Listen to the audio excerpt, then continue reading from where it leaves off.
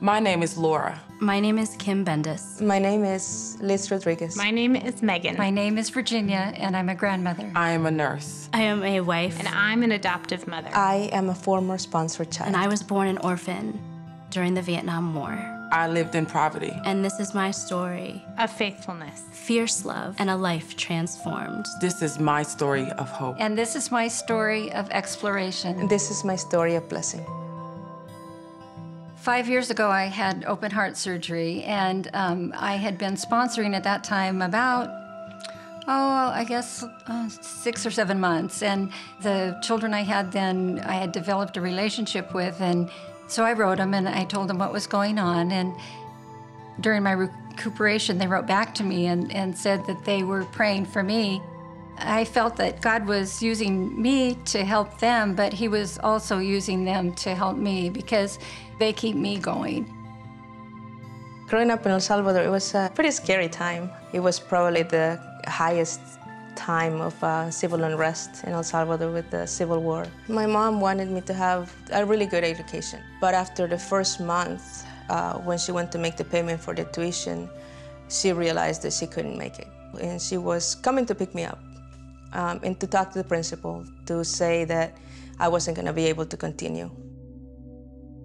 It's hard when you know how little these children have. I just feel so strongly that people need to get involved to do this. We have the resources, why not? Why not help? When she actually came back to get me, she was crying, but she was also smiling, and I couldn't understand what had happened. So I asked her what was wrong, and she told me.